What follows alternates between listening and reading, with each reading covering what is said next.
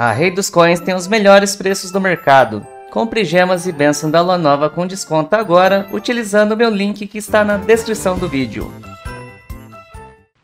Alô! Salve, salve galera, beleza? Sejam bem-vindos a mais um vídeo de GENSHIN Impact. Eu sou Japeta.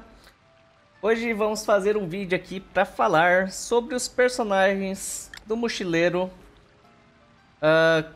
Como vocês já sabem, né, tivemos aí a live da 5.0 e nós iremos ganhar um personagem do mochileiro grátis aí a partir do dia 27 de agosto, aí na semana que vem. Assim que começar a 5.0, a gente vai poder escolher um personagem grátis, certo?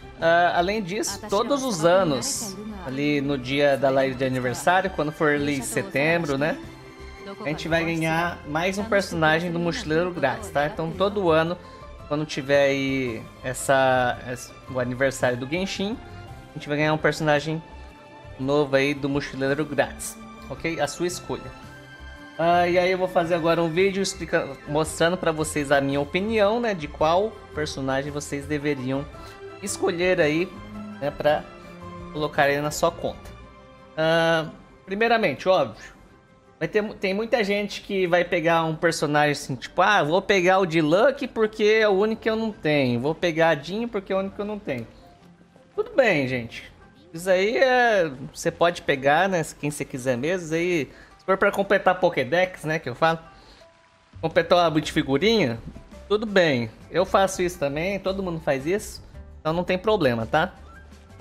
As minhas opiniões aqui é mais para quem quer deixar a conta mais forte, né? Principalmente eu quero ajudar as pessoas que têm contas novas, né? Que não conhecem muito ainda sobre o jogo, tem muitas dúvidas. É para essas pessoas que eu estou fazendo esse vídeo, tá? Para quem ainda tem dúvida, né? De quem que vai escolher aí, né? E isso é uma escolha crucial que pode melhorar a sua conta, né? Pode mudar a sua conta da água pro vinho, eu diria, né? Dependendo do que você escolher. Beleza? Então, começando aqui. Primeiro eu vou falar dos personagens que eu não recomendo de forma alguma, tá, gente? Ó, são esses dois que vocês estão vendo aqui. Então, a Kiki e a Déria, tá? A Kiki, muita gente pode achar... Muita gente, assim, quem é novato, né? Pode achar assim, ué, mas a Kiki é healer, né? Ela não é boa, né? É healer, não sei o quê. Não, gente, ela não é boa, ela é horrível. Tá? A única coisa que ela faz é curar, não faz mais nada que isso. Ela não gera energia, ela não dá buff, só cura, não dá dano, não dá buff, faz nada, só cura. Então, não peguem a Kiki. A Déria também é péssima, porque ela se propõe ali, né, que é causar dano. Ela tá muito ruim ali, bem aquém dos DPS que você quer ter na sua conta, então também não recomendo vocês pegarem, além de ter os negócios lá de perder menos vida e tal, que meio que não agrega em nada na sua conta, tá? Então também não recomendo você pegar. Vamos falar aqui do que interessa, que é os personagens que eu mais recomendo, tá? Então são esses três aqui que vocês estão vendo, ó. Te enganaram, né? O Tignari, a Mona, essa waifu aqui, e essa outra waifu aqui, a Jean, pela Jean, certo? Então, ó, prioridade número 1, tá, gente? Se você tiver a Furina e não tiver a Jean, cara, nem pensa duas vezes, velho. Pega a Jean, porque a Furina é a dupla perfeita para Jean. As duas funcionam muito bem juntas. Então, caso você tenha a Furina e não tenha a Jean, nem pensa duas vezes. Só pega a Jean lá e seja feliz, tá? E por que elas são muito boas juntos? Simplesmente porque a Furina, o E dela faz com que o seu time inteiro perca vida, né? Você fica ali com a metade da vida de todo mundo. E a Jean, o ult dela, vai fazer todo mundo curar. Ela, né, dá o ult, cura todo mundo. Dessa forma, com o ult da Furina ligado, você vai buffar todo mundo, né, com essa cura aí. E por isso que elas combinam muito bem junto. Além da Jean poder usar sombra verde, né, e tirar as resistências aí do que você estiver precisando. Vamos lá. Então, basicamente, né? Você vai usar as skills aqui pra... Usa aqui o E da Furina, usa o E ult da Elan. Aí usa o ult da Furina.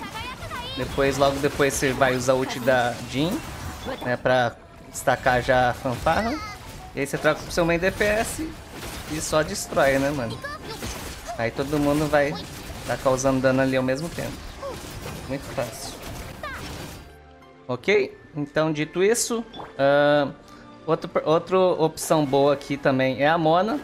A Mona tem um buff muito bom, que é o do ult dela.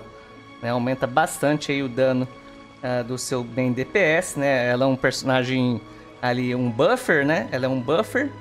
Ela causa dano também através do ult dela. Né? Mas é mais o buff dela que é a coisa boa. Além dela ser do melhor elemento do jogo, que é o Hydro, né? Então ela é uma ótima opção aí também, né? Caso você use, por exemplo, dá pra usar com a Yaka, né? Dá pra usar em times aí que você quer aumentar bastante o dano de algum personagem específico. Ela vai ser uma boa opção, tá? E o meu preferido é o Tinganaru. Esse aqui também é de um elemento muito bom, né? Que é o Dendro. Esses três são de elementos... Esse é dos três melhores elementos, assim, que eu acho, na minha opinião, que são... A Nemo, Dendro e Hydro, né? A Eletro também é muito bom, mas enfim, o Tinganaru, ele é um personagem main DPS, né? Diferente da Mona e da Jhin. Então ele que vai ser o maior causador de dano quando ele estiver ali no seu time. E ele funciona muito bem ali junto com a Nahida, né? E geralmente você vai querer também ter um personagem elétrico para poder fazer a reação de intensificar. E esse personagem geralmente pode ser ali a Fish, a Yaimiko ou até a Kukshino. Beleza? E lembrando que o meu Tignar tá C5, né? E com a arma dele, tá? Ó, e tem coroa também. Então ele vai estar com os status bem altos, tá? Eu sempre uso ele aqui na baleia, que eu consigo matar ela bem rapidinho. Eu errei o E da Nahida? Acho que eu errei o E da Nahida, velho.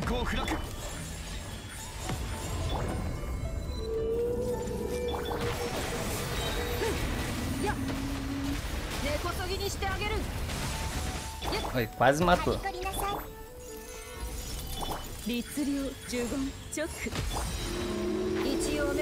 Aí, ó. Vocês viram, né, que tem um dano muito bom aí. Então por isso que eu gosto muito do Tinganaru. Além desse time também tem um outro time que eu uso com a Furina, que é bem forte também. Agora aqui no Abismo, ó, eu coloquei o outro time aqui com a Furina e a Kukshinobu. Então ficou 2 Power Ranger, um Teletubbies, mais o Tinganaru. Beleza? Vamos lá. Nem tá forte esse time.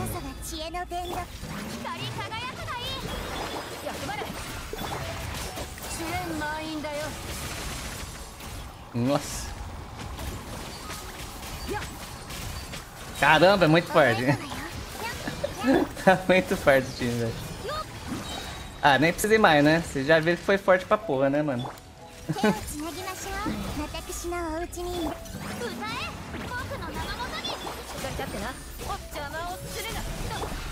Pera aí, mata aqui. Caralho! 70 e pouco, mano. Muito bom, mano.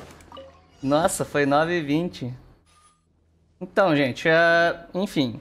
Mesmo se você não usar, tá? A Nahida, Furina, Kukshinobu aqui, dá pra usar outros times também, tá? Dá pra usar com a Fish, dá pra usar inclusive tudo 4 estrelas ali.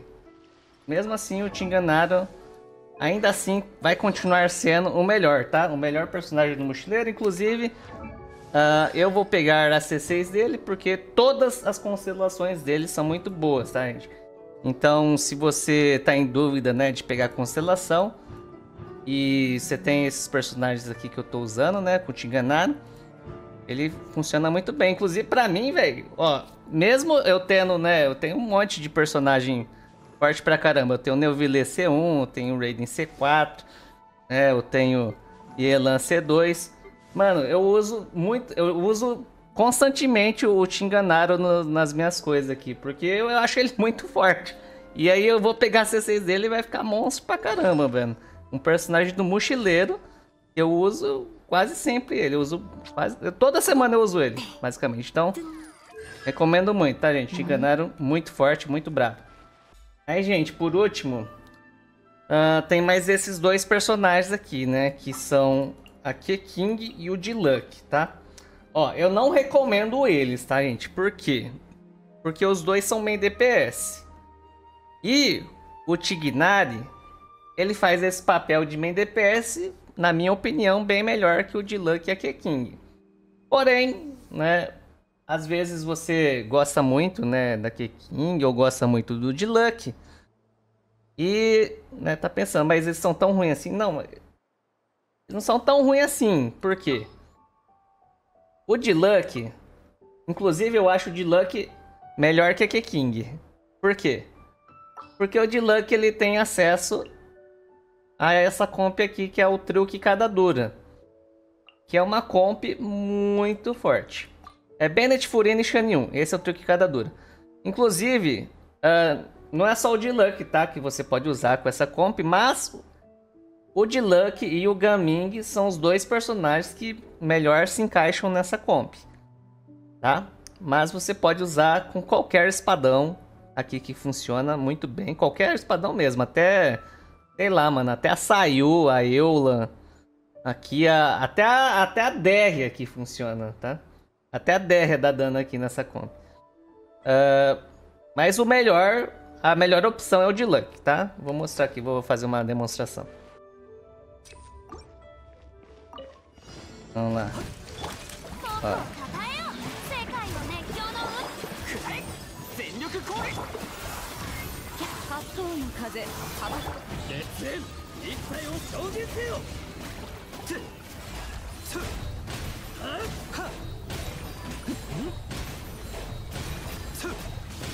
Nossa, foi muito rápido.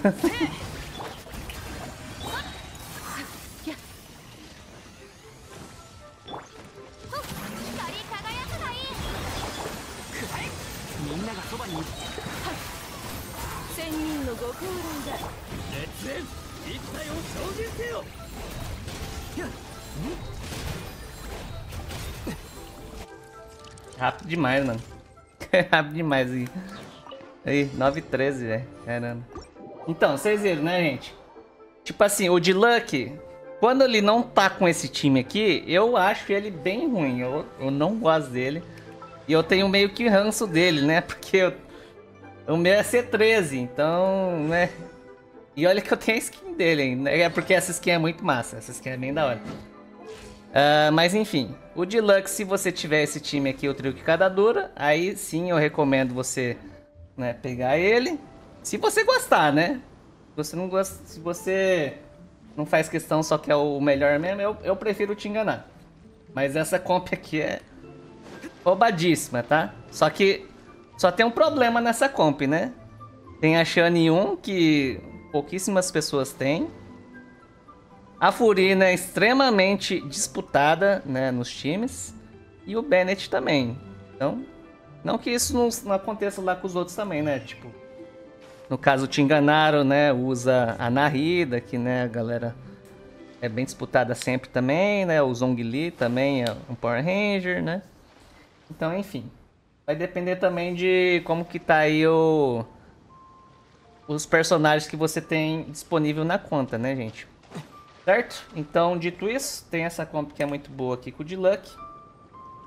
E, por último, né, falar da King. Eu não recomendo muito ela. A King, depois que lançaram o Dendro, né, ela ficou bem melhor.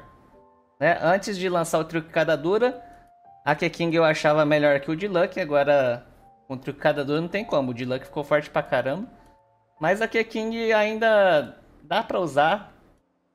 Né? Tem a comp aqui com Aggravate, né? Que você pode fazer aqui, ó, desse jeito. Coloca tipo King, Narida, um segundo Eletro, né? Tipo a Fish ou a Yaimiko, por exemplo. Ou um Healer, pode ser também, sei lá, Dori. Né? E por último você coloca aqui o Kazuha, né? Se você não colocar um healer aqui no elétrico, você pode pôr o Zhongli pra ter um healer também. Aí vai depender, né? Se você vai precisar de healer ou não. Ó, coloquei os itens aqui da Keking, tá? Então, ó, ela vai estar assim. O melhor que eu consegui deixar, tá? Cortadora da neblina R2. A minha tá C2 989. E vou full DPS aqui, ó. Não vou usar healer. Pra tentar fazer o mais rápido possível. Mas vocês vão ver que, comparação com os outros times lá, vai dar nem pro cheiro. Fazer assim.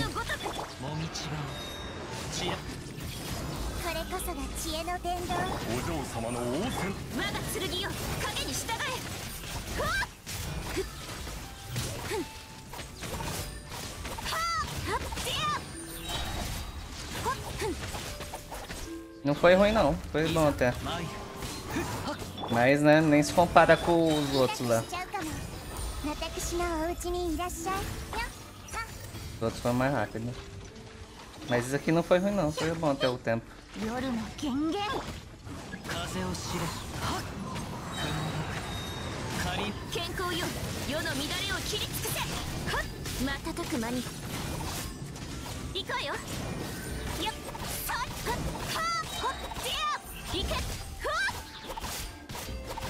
Aí, foi 9 minutos.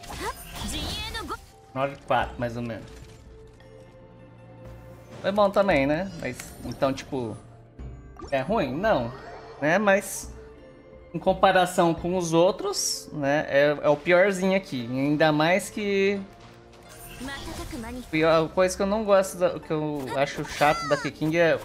Você tem que ficar se reposicionando, ó, toda hora. Porque, ó, você vai batendo, ela vai indo pra trás, ó. Além de gastar estamina, né? Ela vai indo pra trás, atrapalha. Aí você tem que voltar, tá, fazer tudo de novo. Enfim. Falei então um pouquinho aqui de cada um, gente, ó, né? Tiganaru, Mona, Jin. Não mostrei o gameplay de todo mundo, né? Porque senão vai ficar gigante o vídeo, mas... Mostrei gameplay dos que eu acho que compensável mostrar.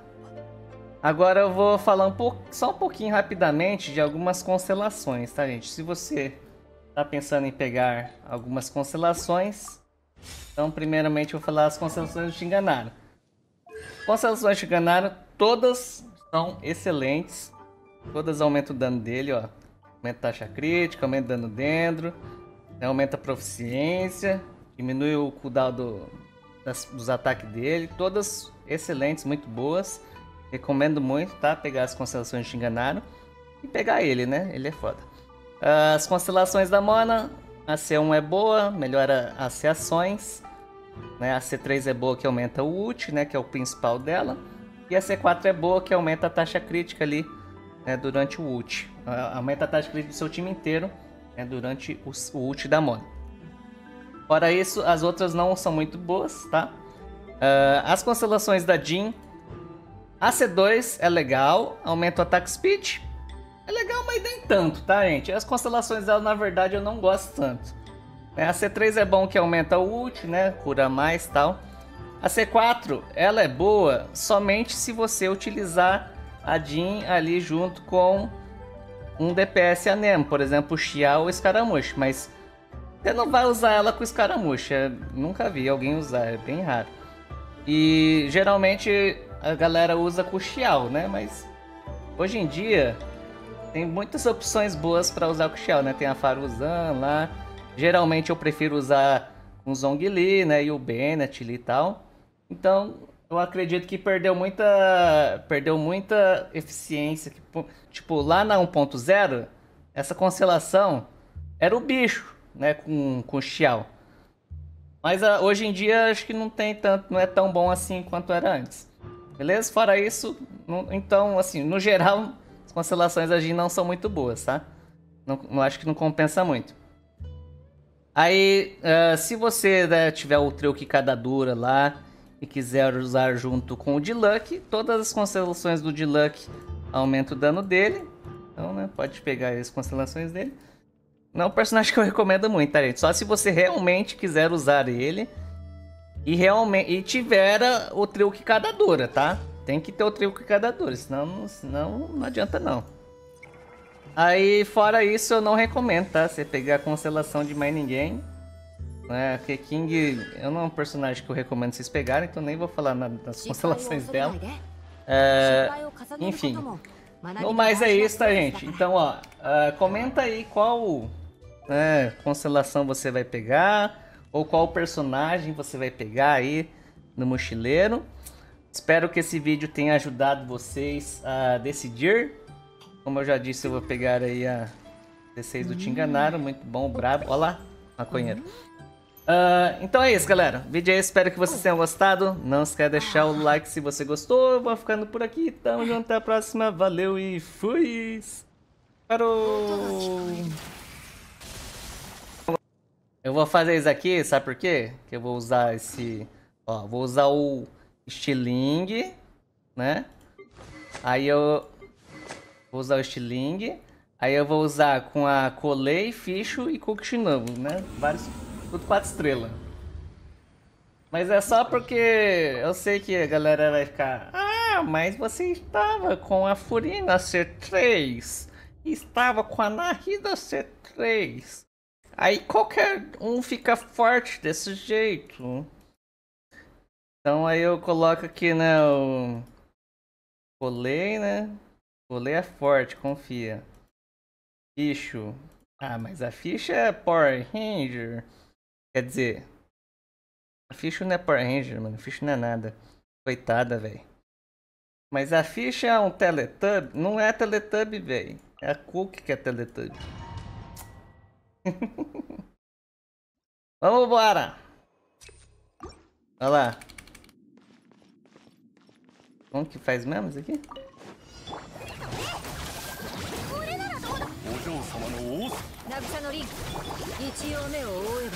Mas já.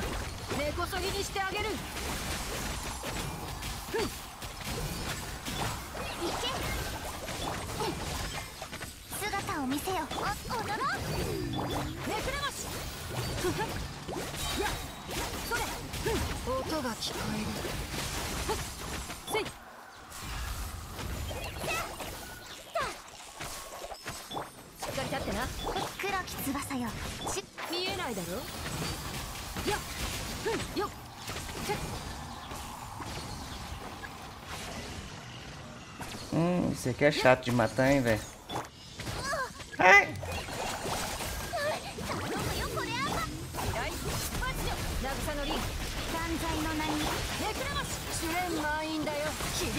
Esse é o mais chato de matar.